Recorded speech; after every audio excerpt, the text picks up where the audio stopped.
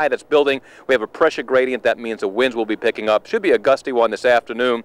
Could have about 20-mile-per-hour winds or even higher as temperatures climb to 63 degrees for the high. Then for the game time temperature, expect temperatures to get up to about 61 as we kick things off at about 3:05. Lots of sunshine, as I say. It will be a bit windy, though, with those northwest winds, and that's going to be coming out of left center field. So we'll see if we get some home runs hit out of here or the winds keep things from moving in that direction. 38 degrees for the overnight low under mainly clear skies after a breezy evening. The winds die down by tomorrow, and we'll see temperatures get into the 60s, in fact, upper 60s for tomorrow. Pretty day as the winds calm down. 72 for Wednesday with a chance of some thunderstorms on Thursday and Friday. Highs of 67 for Thursday and 61 for Friday. And with me now, you're going to meet Mark Rosenberg, otherwise... Steve, Opening Day here at Camden Yards, baby. That's what I'm talking about. Opening Day at Camden Yards. Don't get any better than that. Yeah. Otherwise known as a lemonade shaking guy. Why do they call you that, I wonder? Because I shake the lemonade. Yeah. See, this is why they need to have testing for more than just the players. Right here. How you doing, my man? Are you ready for the season? I'm fired up for Opening Day. It's so excited here at the yard. The yard looks phenomenal. We're going to have an awesome day here. 62 degrees. Come on down because it don't get any better than that here at Camden Yards on Opening Day. Let me see you do some shaking here. Oh, you got me fired up, okay, baby. Say, shake it, Mr. Lemonade Man. Shake it, Mr. Lemonade Man.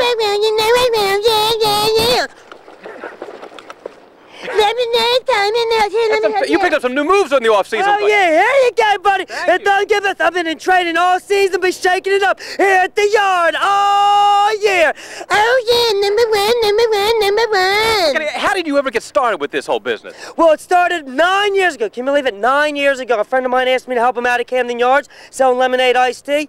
Gave me a tray, said go to work. Next thing you know, it's 98 degrees, 100% humidity, right outside out there. Next thing you know, 15, 20 people, I want a lemonade. So all of a sudden I put down my tray, said, you want a lemonade? You're gonna get the lemonade, yeah. So I start shaking it. Next thing you know, people are like, oh my God, what are you on? I said, lemonade, buy one, yeah. Next thing you know, here it is 9 years later, and we're all fired up, yeah. All right, lemonade shaking guy. I'm going to check this lemonade before I take another sip. But in the meantime, listen back to you, Patrice and Harold. Yeah. Oh, my God.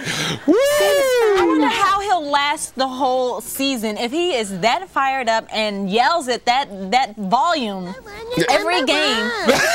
He's been like that for 9 years. He lasts the whole season. This morning, yeah. Am I right, Bridget? She's like, I know the man, yeah. How many batteries do you take? I don't even know what he's saying anymore. Lemonade, all fired up, all natural, 100%, yeah.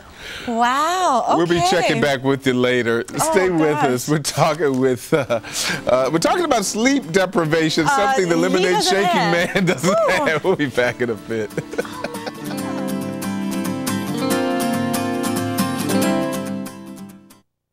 They can cite a reasonable explanation for their policies, such as cost cutting. Live from the floor of the